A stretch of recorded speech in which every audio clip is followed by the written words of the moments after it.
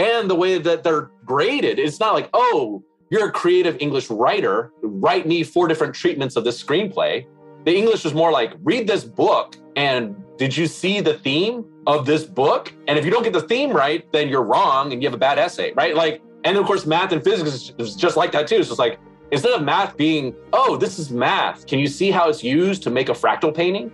It's more like, this is math. What's 4x equals 12? Solve for x. You didn't get x right, you're wrong, right? Like that way that they teach, the way that schooling is, encourages one, insecurity if you don't get the wrong answer, or you don't get the right answer, right? That insecurity leads to this human nature of, I can't be wrong. How do you navigate change? It's a question we think about often, and one that today's world expects us to be comfortable with. The challenge, however, is where do you begin? And how do you develop the mindset and skills to be successful? You're listening to Designing Schools, and I'm your host, Dr. Saba Kidwai, educator, researcher, and storyteller. Join me each week as we explore design thinking and take a look at stories and strategies that bridge the gap between research and practice, as together we explore how might we design schools.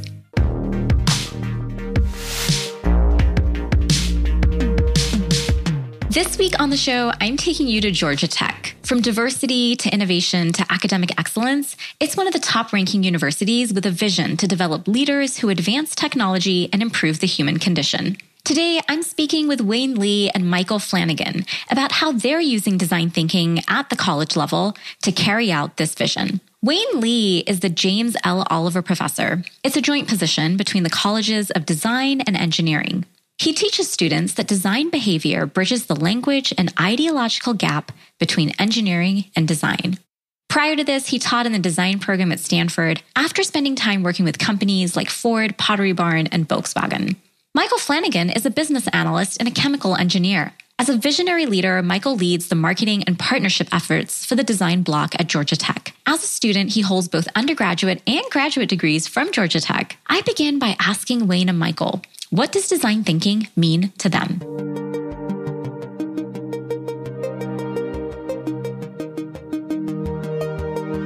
Most people would know it, design thinking is kind of as a process, right? As a way to work through and identify issues, problems, and frame them in a way that allows you to creatively solve them. But I think it's a little bit more than that to me. To me, it's really more of a lifestyle, not just a process. The more and more you actually use it in your day-to-day life, the more it kind of ingrains on you. And as far as me personally, I've been a designer for a pretty long time, right? So I was trained in fine arts and industrial design, transportation design, and engineering. So from undergraduate days, right? So from a very long time ago, the more and more you use those types of principles in your work, in your life, the more it really becomes a part of you, part of who you are and how you see the world. So how you approach things in the world. To me, it's the lifestyle, not just a process, right?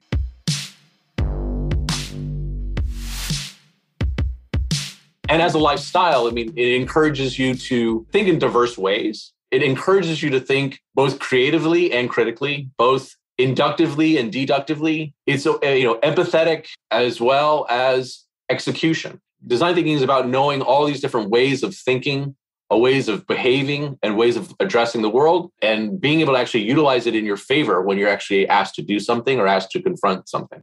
It is very much a lifestyle, but more importantly, I think it's just how we as humans have dealt with each other for a long time, right? I would say design thinking is almost human nature because we've tried, we've failed, we've come back, we've tried, we failed, we come back, and together we have to make decisions, right? So if we look at our government, if we look at our world, if we look at in a household, what color should the walls be? That's a combination. That's a whole design process in and of itself, right? You have to decide, hey, I like this swatch. I like this color for this room. Like that's stuff that is innate to what we do every day. And I think that if we look at it from that perspective, everybody can do it as opposed to what we normally do in, society is we say, oh, this person is an expert, so they must know and they must be a designer and they must be able to draw. It's like, no, none of that's true, right? Everybody is a designer. You pick what you want. And to answer your question earlier about how people are dealing with that, like when I came out in 2010, that was still, the recession was still in place. I had to redesign how I thought about my career, and I just connected with people. And I figured the thing that we do most is connect with one another and inside our nature. So the more people can get used to that, as opposed to these systems that are really designed for an older, archaic way of thinking or a specific function. We still have a lot of infrastructure around factory workers. How many of us are factory workers, right? We were sitting on a Zoom call. I'm sure no factory worker in their life would ever be sitting on a Zoom call, right? But we are continuing to have this. So I think a lot of it is just getting back to our roots as humans and being able to connect with each other. Wayne and Michael both share the idea that design thinking is a lifestyle that's innate to who we are as humans. Yet many of the struggles we as individuals confront are rooted in fear. Fear of failure, fear of experimentation, fear of what others might think, fear of making the wrong choice. And in this state of fear, we're left paralyzed. I ask Michael and Wayne to share where these fears come from and how we've become so far removed from our innate nature as design thinkers. I can tell you this, and I'm sure Wayne can relate to this as well, because I think that this is what people grow up with. I think a lot of it has to do with we oftentimes in life will say what's right and wrong. So I think a lot of times we engender shame in people that really does not help us, be vulnerable. I was doing a lot of, personal reflection and a lot of stuff this past week and stumbled across Brene Brown and her TED Talk on vulnerability and, stuff and shame. And I think the shame part is really the piece that really hurts us from trying stuff, because it's like, well, if you fail, you're not going to get the good grade, or somebody's going to say something about you. And from a religious sense, I think, which plays a major role, I would argue, in many people's lives, especially if you're Catholic or Christian or anything like that, it's being a good person. Like we innately want to be good people. And I think that we are often not any fault of our own. I think it's just things that we have to unlearn, that we will often put unreasonable expectations on each other to be perfect. Nobody's going to be perfect. Nothing that's man-made is perfect. I had this analogy with my girlfriend the other day. We were talking, and I was like, part of our personalities are like scratches. We polish them, but polishing in itself is scratching it up to a place where it shines. It doesn't make it any less valuable or any less beautiful. It just means that it's finer and finer scratches till you get to a point where it really shines, where you're there, it's imperceivable. So I think taking that approach and just saying, hey, I'm just going through a process. We're just trying to figure it out. Nobody has to be perfect is more important than us, trying to get the right or wrong answer, which I think a lot of times we often strive for, even personally. So that's what I would say.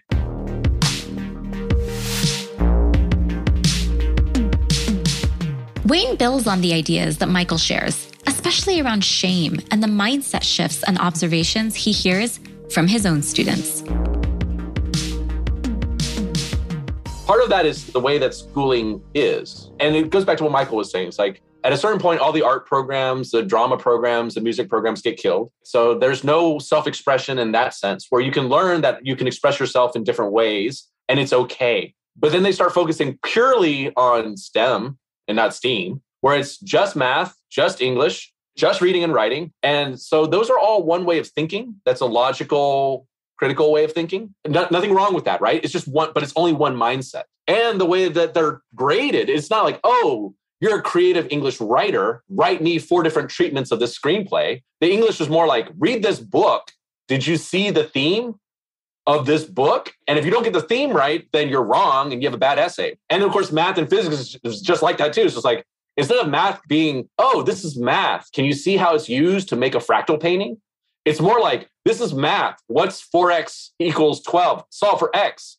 You didn't get x right, you're wrong, right? Like that way that they teach, the way that schooling is, encourages one, insecurity if you don't get the wrong answer, or you don't get the right answer, right?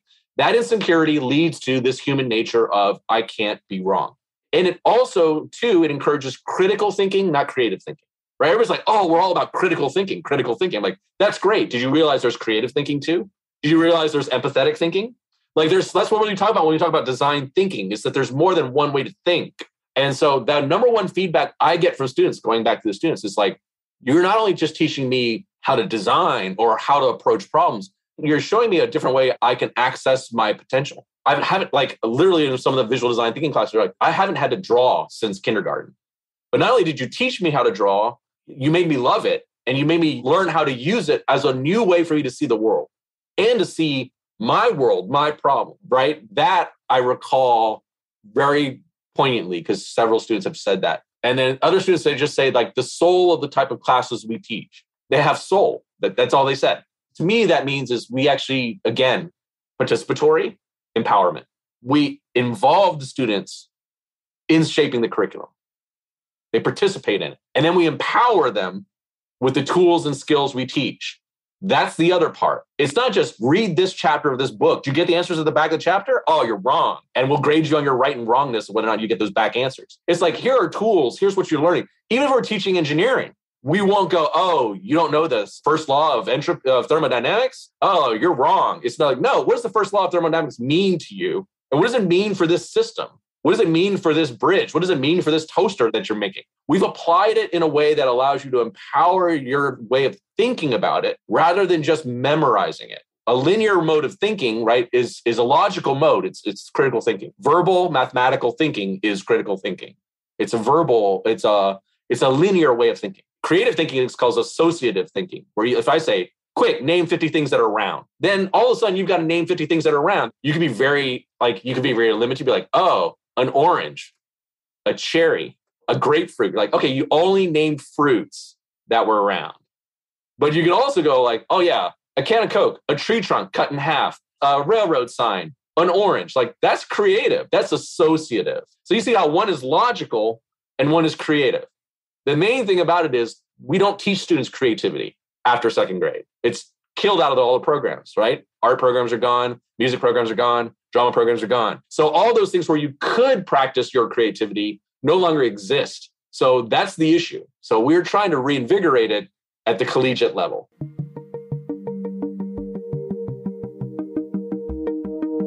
I'm the director of Design Bloc at Georgia Tech. Design Bloc is a multidisciplinary design thinking initiative across campus. So our goal is to combine multiple disciplines and teach experiential learning. So that basically means learning by doing, not learning by like reading and writing, right? So we do that. We usually combine multiple disciplines into kind of a studio type of course, and we offer it to all majors. We have about 20 classes that we teach in a given academic year. Everything from bio-inspired watercolor painting to footwear design, transportation design, community engagement projects. And again, it spans multiple units inside Georgia Tech. So engineering, the natural sciences, the College of Design, business, so all of them kind of get to play in the space. So yeah, we just created an origami engineering class, worked with a civil environmental engineering to partner up with them to do an origami engineering class. So about 20 different classes, and they range, right? So some of the projects we're doing, designing a bookmobile for rural Southeast Georgia, to projects we give staff, which is a branding project for historic Hunter Hills neighborhood in Atlanta. So we're doing their branding. So like, you can imagine what their road signs or their street signs on the side of their houses might look like. So those are the projects that we do kind of in the local community. And our intent is to kind of democratize design, right? It's basically design should be for everyone and design should be practiced for everyone, by everyone. As Michael so eloquently said, because everyone is a little d designer. You don't need a capital D degree designer. Like you go to FIT, you study fashion in New York and you get a fashion design degree. I get that. It's a capital D design. But everyone's a little d designer because we all have to go through life and make something or think of something that addresses an issue, right? And in that sense, we're all little d designers. So that's what Design Bloc does. We engage with the community through design projects. We try to give back to our local community through design projects. And then we try to make sure that students have a wonderful learning experience. That is fantastic. So I want to kind of set the stage a little bit for people that are listening. Are these undergraduate students? Are these graduate students? Is it a mix? It's primarily focused at undergraduates, though we do have an MBA course and we do have some graduate student training. So in that sense, yes, it's primarily undergraduate focused as far as the 20 classes. About 2 of them would be graduate focused.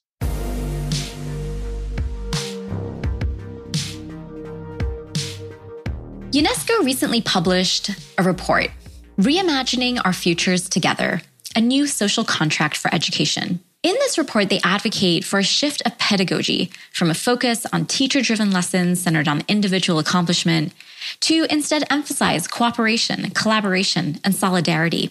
They advocate for curriculum being organized to emphasize intercultural and interdisciplinary learning. And they say that at all times and spaces of learning, we should be moving away from thinking of education as just happening at school and at certain ages, and begin to welcome and expand educational opportunities everywhere for everyone. If you follow me, you'll be familiar with the research that I did at Design 39. Design 39 actually reimagined the future of school and actually put into practice this new social contract. They moved away from teacher-driven lessons to learner-centered lessons utilizing design thinking. They moved away from teaching in silos to teaching collaboratively, ultimately allowing them to create these intercultural and interdisciplinary learning environments that are more relevant for today's learners. I particularly like how in the Design Bloc, the students as well as faculty are engaging in design work with the community. I asked Wayne and Michael to share a project with us to provide some insights into what these students experience.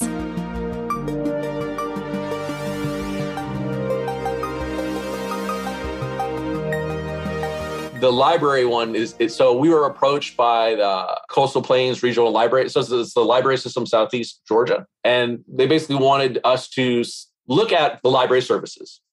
And because of the area that it's in, right? You're in Southeast Georgia, outside of Savannah, right? In the rural farm areas in that district, try to create a library service or a library experience. That's basically the concept. People can't necessarily drive 40 miles to get to the one branch that covers that Tri-County area. So in that sense, they wanted us to go, okay, well, if you have this amount of budget, how would you make basically this idea of a bookmobile, right?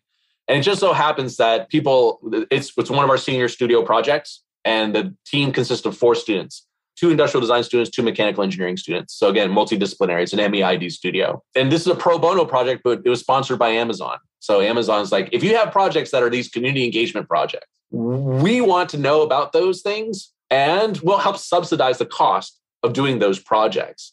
So the Coastal Plains, the client didn't have to pay anything, right? All of it was funded by Amazon. One of our students actually grew up in that rural farm area. So that's why he was really interested in it. And that community engagement was not only going to the actual library system, right? The head director of library services, but actually following them around over a weekend, going from place to place, setting up picnic tables with books on it, right? Saying like, hey, this is gardening Saturday, and having like a gardening community event, and seeing the librarians cart stuff around, set it up, take it down, work with community. And they did that, and weekly had discussions with community members and the director of the library to understand whether or not what they were making was, one, appropriate, sensitive to the culture, sensitive to the region, and participatory, meaning that the director actually and the librarians had a say in it. Like, if you're going to say, oh, okay, well, we're going to create this bookmobile, we're going to make all the shelves 6 feet tall. Well, if the librarian's only 5'2", they can't reach those shelves, right? So yeah, you could put a bunch of books 6 feet up in the air, but they're like, nope, not going to work, because the librarian is this tall. And in that sense, from a human factors ergonomic standpoint, you think about heavy tote bags of books. What they use are like canvas satchels to move around 200, 300 books. Well, that's not easy. That's not easy on the body, and that's not easy on the setup. So is there something easier, right? So they're really designing with, not only designing with, not for people, right? You don't design for people, you design with people if you're really empathetic. So they were running trials, and they had, they were going out into the region, like the funding pays for travel. So they spent weekends out there, and then they had like virtual tests and things like that. So that's kind of the idea. I have the presentation file. At the end of the file, they basically have a bill of materials, an exploded CAD drawing. Like, we're going to use this truck. We're going to go through this supplier with this particular thing for shelving, cart, hydraulic lift, computer lab, shelves, and they have it all designed, right? That was the scope of the project, right? It wasn't to necessarily build it, because you would need the actual funding to build it. But if they said you had this amount of money to spend, they have it all in a bill of materials to say, if you gave us this money, this is how you would build it. So that was kind of the scope of the design. It is to, of course, create library services for, again, it's democratizing design. Can you create accessible library services for everyone in the community?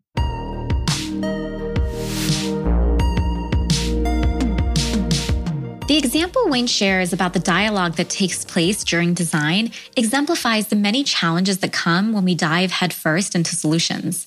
We miss the elements that make the solutions sustainable. This happens, as Wayne shares, by designing with, not for people. Think about the last initiative you implemented, or the one that you were a part of on the receiving end. Were you designing with or designing for? We're designing change in so many different areas. As we do so, taking the time to lead empathy interviews, include all voices, allows you to design a sustainable solution and creates an inclusive environment where everyone feels seen, heard, and valued. With Wayne sharing an example of how students are engaging in design thinking, we now turn to Michael, who shares how faculty are engaging in design thinking with the community through doing projects as well.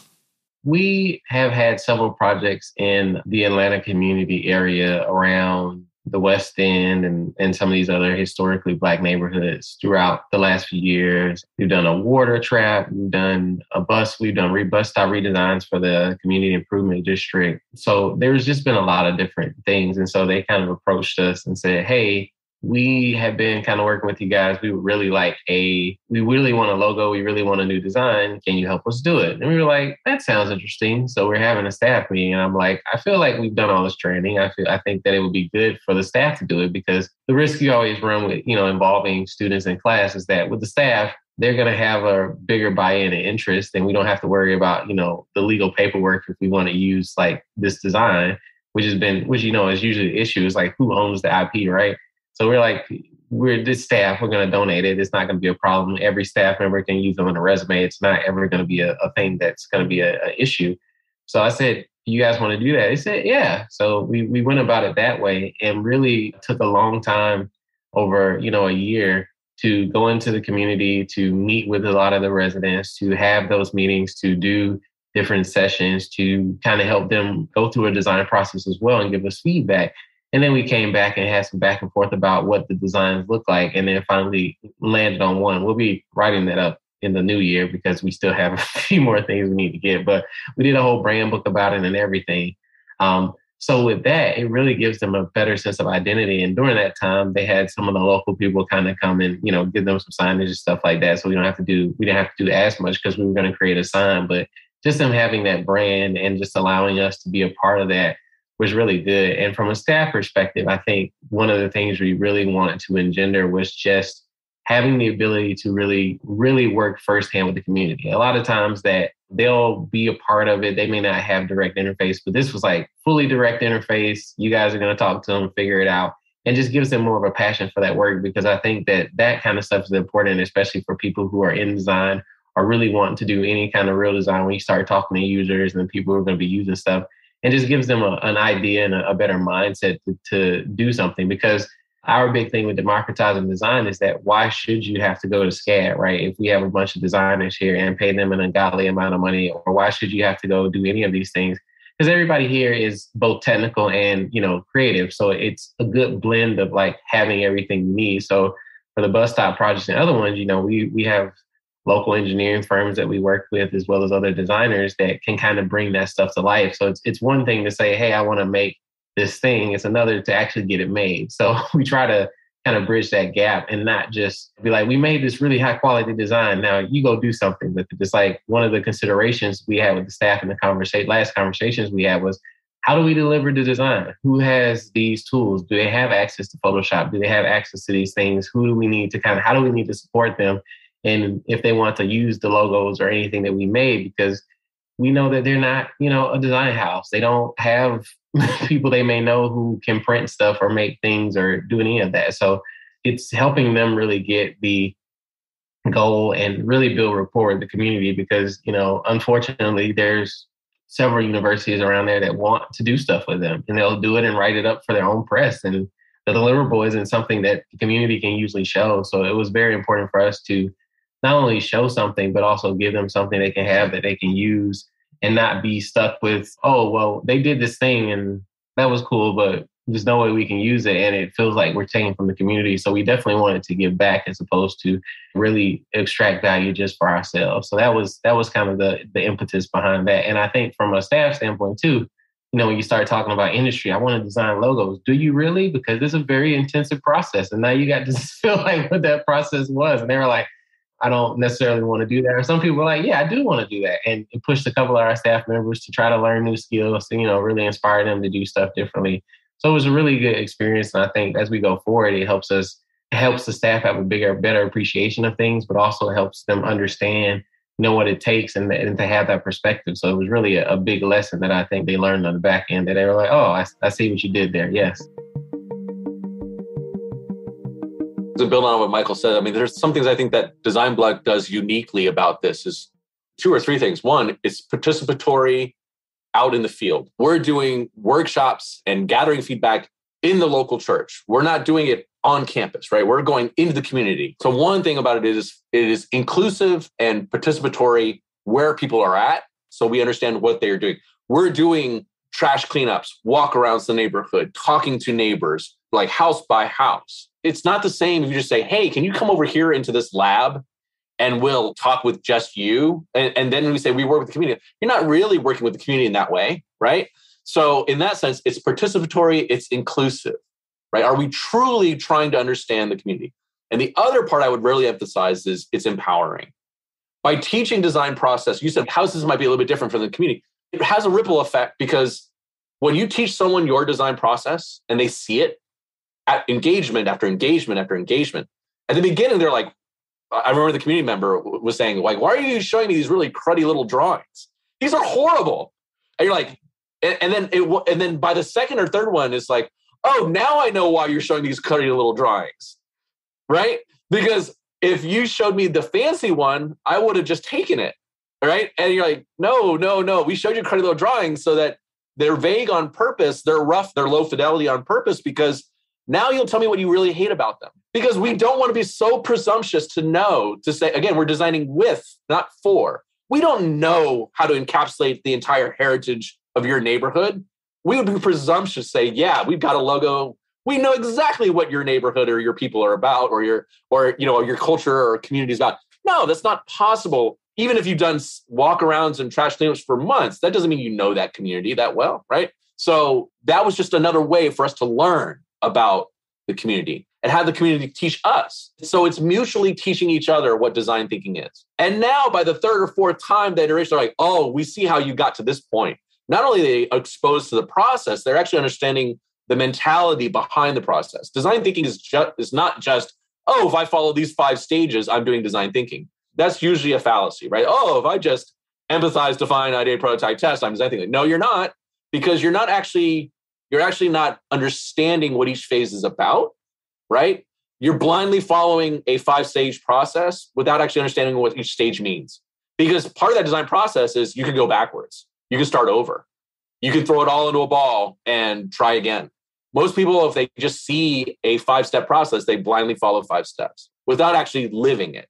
By us demonstrating how we live design with a community, they begin to see that and live that way too, right? So that's the fun part, right? Because then they go, oh, I see why these sketches are so ugly. It's so that we can work on them together. Like, yeah, that's the point, right? We can ask you to work because they're ugly. You won't feel intimidated by someone else who knows how to draw really well. We all draw like kindergartners for the next 2 months, right? But that's the point. By the end, when it's handed off, yes, it's a relatively professional looking document, but that's not what it is at the beginning. That's really living design thinking, not just it's a process. As you heard from both Wayne and Michael, how might we democratize design?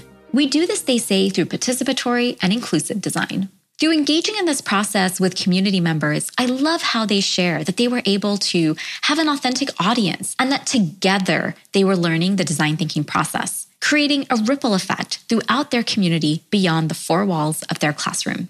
I also like how Wayne calls out that simply going through the 5 stages is not doing design thinking. Without this authentic audience, you can't live and understand the significance of each stage. This is what he means when he began the conversation by saying that design thinking is a lifestyle. As I listen to Wayne and Michael, I'm remembering my own experience teaching design thinking at the graduate level. There were 2 aspects of this experience that resonated deeply with me. The first was that it's never too late to teach design thinking and creativity. I was working with students that, despite having come from really standardized schooling backgrounds, they were very reluctant at first. They had to unlearn before they could learn new things. That experience for them and watching them go through it was powerful. It instilled in me a deep sense of optimism that it's never too late. as Michael shared earlier, to connect with this innate part of what makes us human. The second aspect was designing opportunities for unlearning. This had to be intentional. It came through deep reflection. You can't just go in with adult learners and teach design thinking and immediately begin the process. With each phase, you have to build time to acknowledge what's uncomfortable, what are you unlearning, and what new things are you learning to do. Michael shares the shifts that he's seen in learners as they engage in the process at a collegiate level.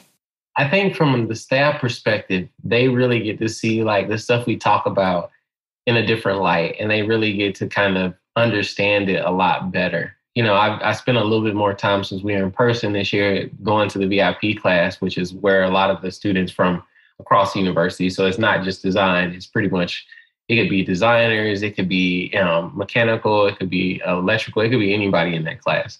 And so it was funny because as we started to do this year's project, they were like, oh, I kind of get why you're asking us to do this. It makes more sense now because, you know, it's easy with the engineering or like a mindset that is supposed to have the right answer, right? You're very much geared in certain fields to have the right answer because you need to, because people's lives on the line, or it just has to be correct, and, you know, big money is involved.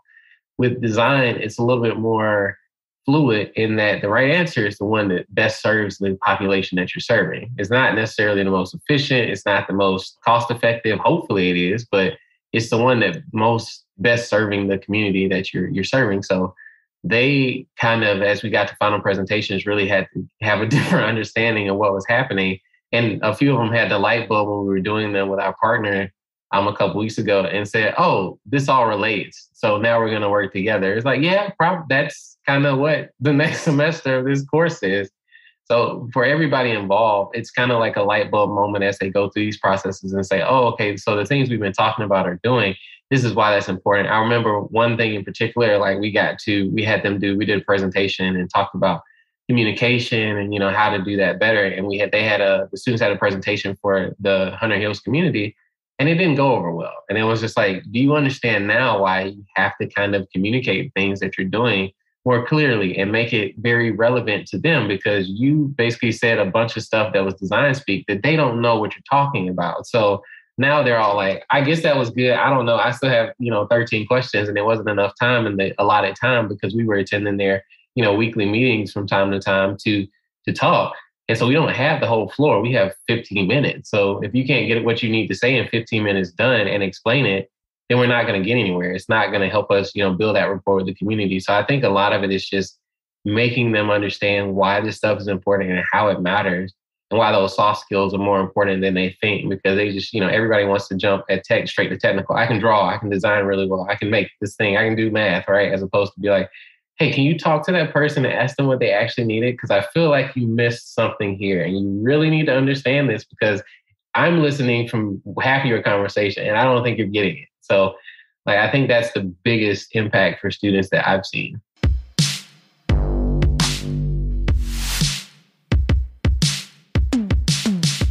As Michael shares, we are so often quick to design solutions. Engaging in empathy is one of the most challenging experiences. Earlier in the episode, Wayne shared how one of the pieces of feedback he received was that the class had soul.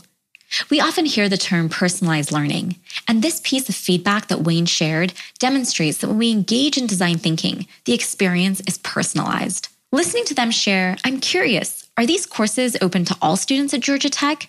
And if yes, what is the college admission process like? And how might we use some design thinking to make that a better experience? In this next section, Wayne and Michael share some excellent suggestions for how students can design portfolios and engage with the schools that they're interested in attending.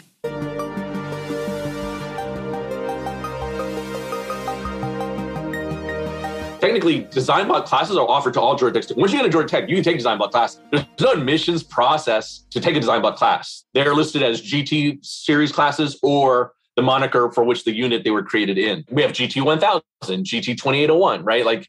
Basically any Georgia Tech student can take that class. So it doesn't matter what major you are, you can take those versions of those Design Bloc classes. Now, some of the upper division classes tend to be more affiliated with the bio-inspired design class, right? It's going to be biology, engineering, and design, right? So those, if you're a major in those three units, then you can take that class, right? So though we usually don't exclude anybody, right? It just means that it's housed in a certain major. So there is no admissions process to get into a design block class. The admissions process to get into Georgia Tech, that's different, right? So, I mean, but if you look at it from a design process, again, we offer summer camps. In the College of Design does, right? In design, we're looking at a design thinking summer camp as well. Hopefully coming in the coming summer. I mean, COVID kind of made it damper on in-person summer camps. So you can imagine a K-12, a high schooler who's interested in design takes a summer camp with us, gets to meet faculty, understands what our philosophy for the school is. They've gone through one iteration already.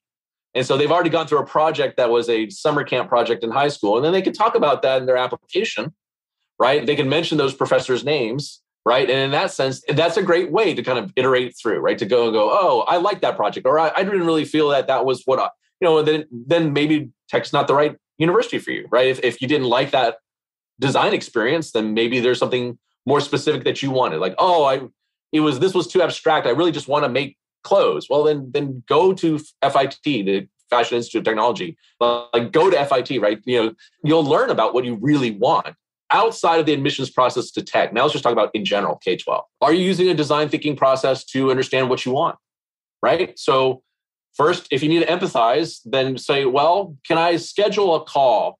Can I email a professor at an institute or the admissions counselor at this institute? I get high schoolers email me. They find me on the website, right?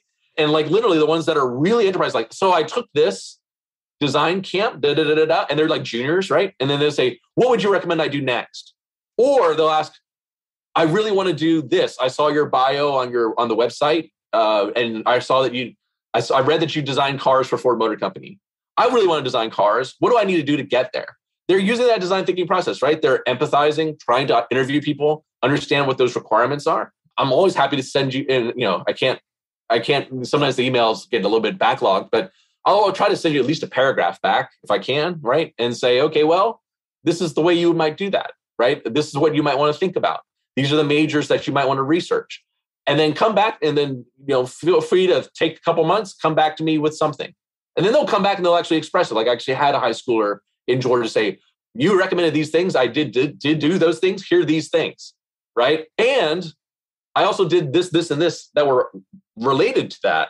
And so which one do you think is the best, right? And you're like, oh, okay, that. So they're working through the design process in order to get, now if they applied, right? Now if they're like, I'd have these 3 things I worked on in the summer between my junior and senior year. I'm going to use that in my application process.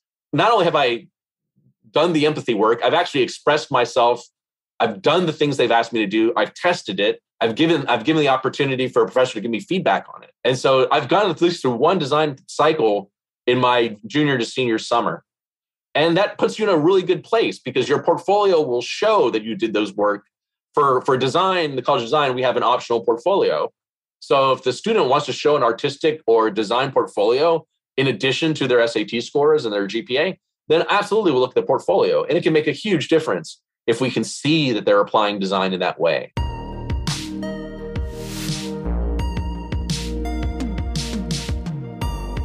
I love how Wayne asks, how are you applying the design thinking process to your life? I often advocate for students to adopt the mantra, find and be found through building an online portfolio with a website or a LinkedIn profile so that they can position themselves in a way that differentiates them from other candidates. This is not a concept that should be limited to design students. And if you want your students to get started on learning how to showcase their skills, strengths, and ideas with the world, then head to the link in my bio or in the show notes for a free guide that walks you step by step on how to get started.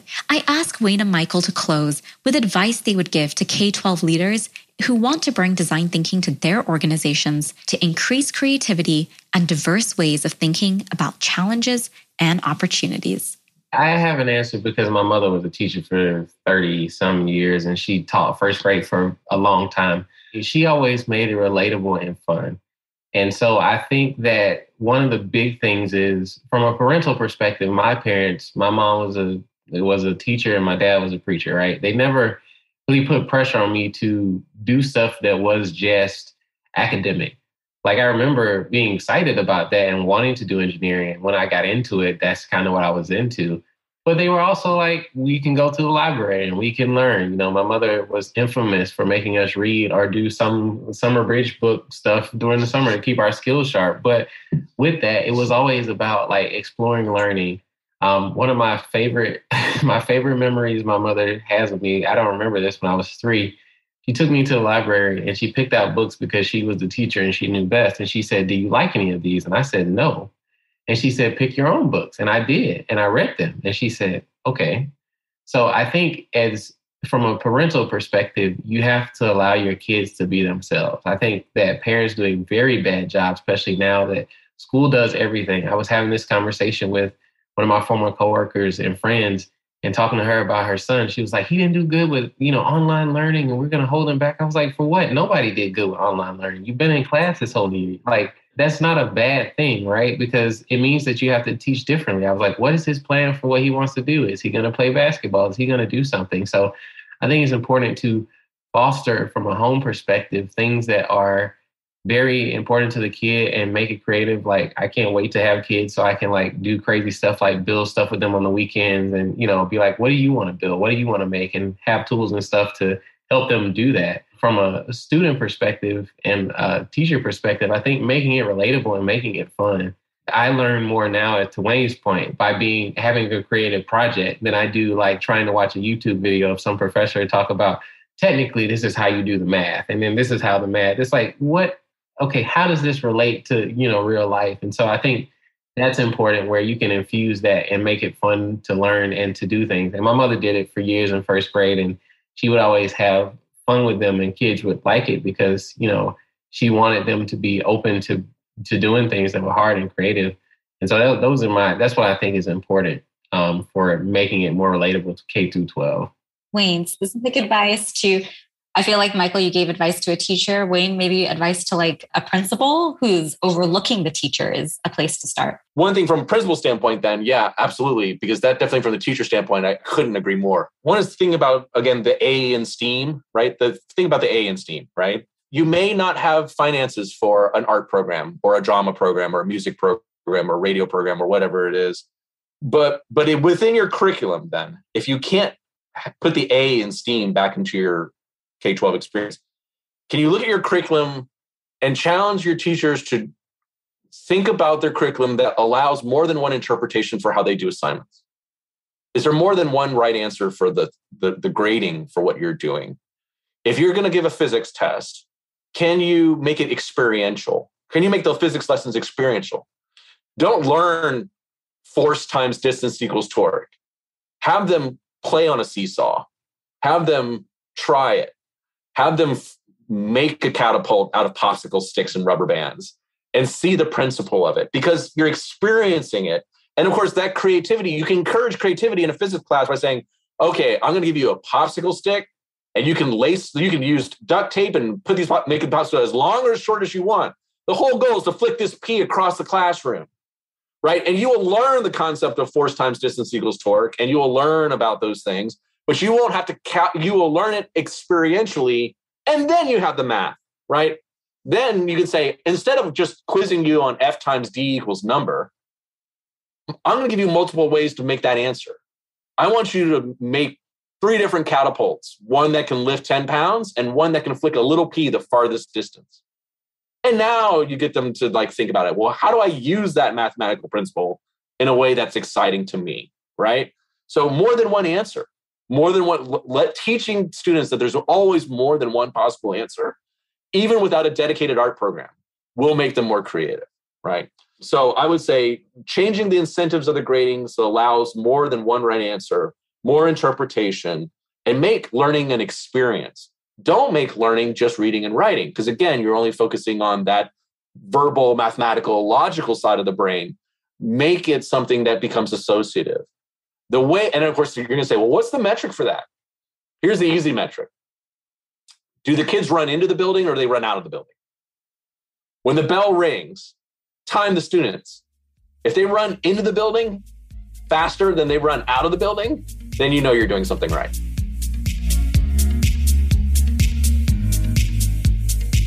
It's your turn to join the conversation by sharing what you enjoyed or what questions you have. In a world where time and attention are so valuable, thank you for choosing to listen and for being a part of our Designing Schools community.